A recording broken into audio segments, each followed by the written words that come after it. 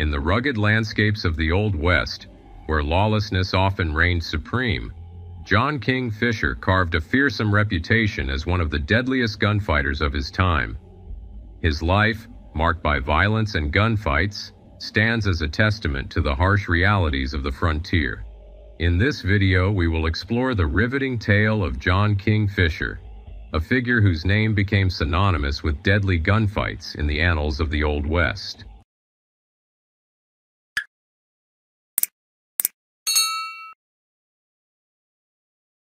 John King Fisher was a Texas rancher, lawman, gunfighter, and outlaw.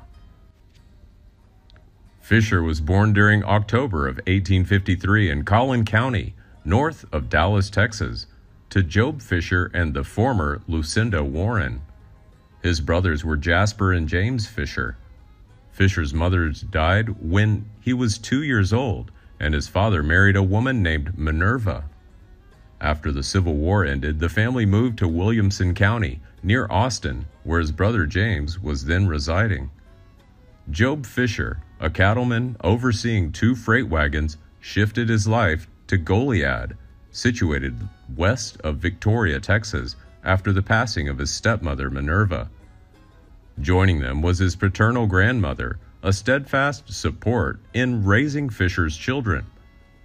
King Fisher was a charismatic and handsome man, popular with many women. In 1869, Fisher's father sent him to reside with his brother James. However, trouble found Fisher as he faced arrest on horse theft charges shortly thereafter.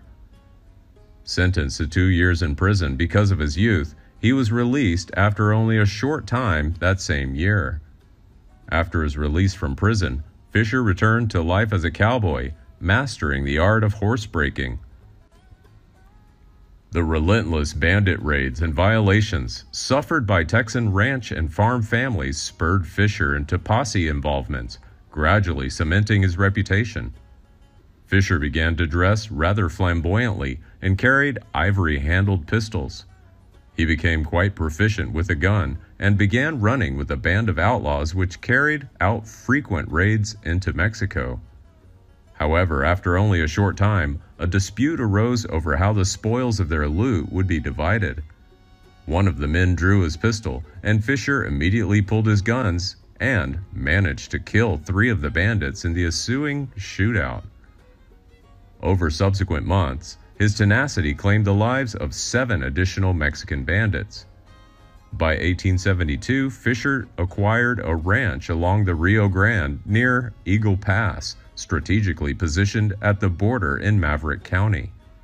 He used this ranch as his gang's base of operations and even was so brazen as to place a sign that read, "This is King Fisher's Road, take the other one."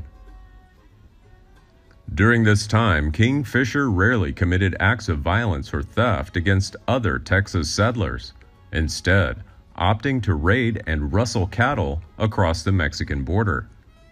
This was a time of massive raids, pillaging, looting, raping, and murder by United States and Mexican bandits. In response to feelings of alleged lack of reprisal or defense by authorities, the Texans formed more groups of bandits.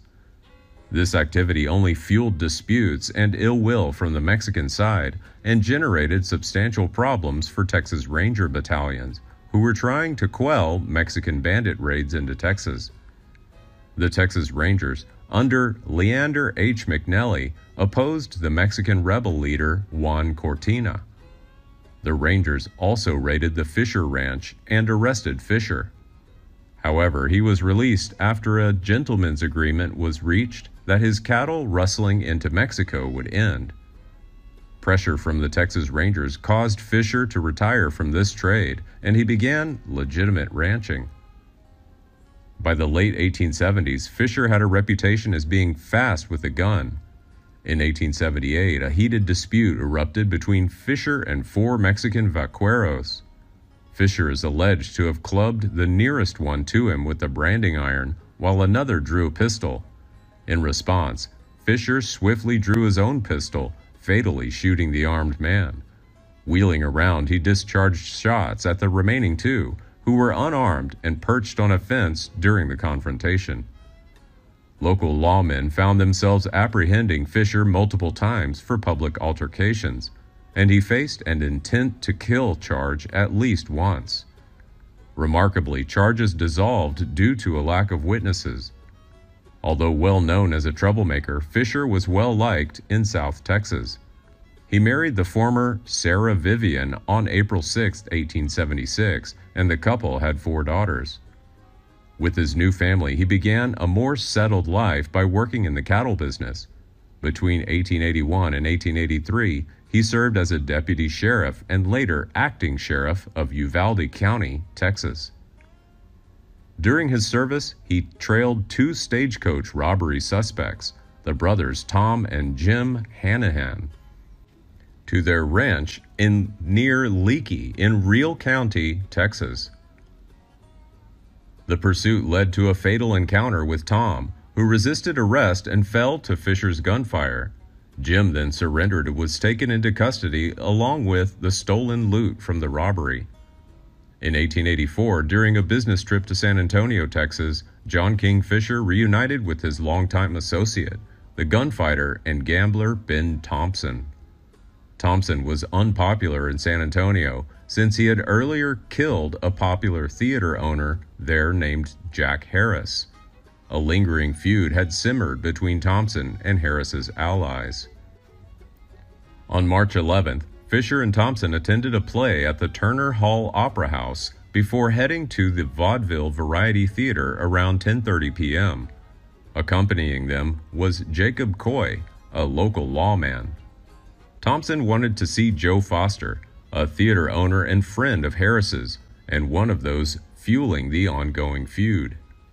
Billy Sims, another theater owner and Foster's new partner, had already spoken to Thompson.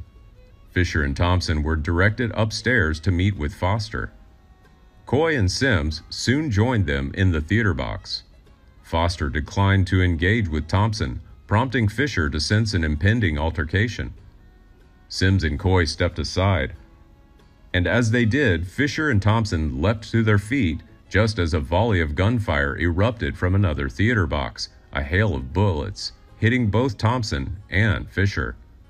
A sudden barrage of gunfire erupted from an adjacent theater box, showering both Thompson and Fisher with bullets. Thompson collapsed onto his side, and either Coy or Foster rushed to him, delivering a fatal shot to his head. Thompson was unable to return fire and died almost immediately. Fisher sustained 13 gunshot wounds, managing to fire a single shot in response, potentially injuring Coy, though this detail remains unverified. It's plausible that one of the assailants may have wounded Coy, leaving him permanently disabled.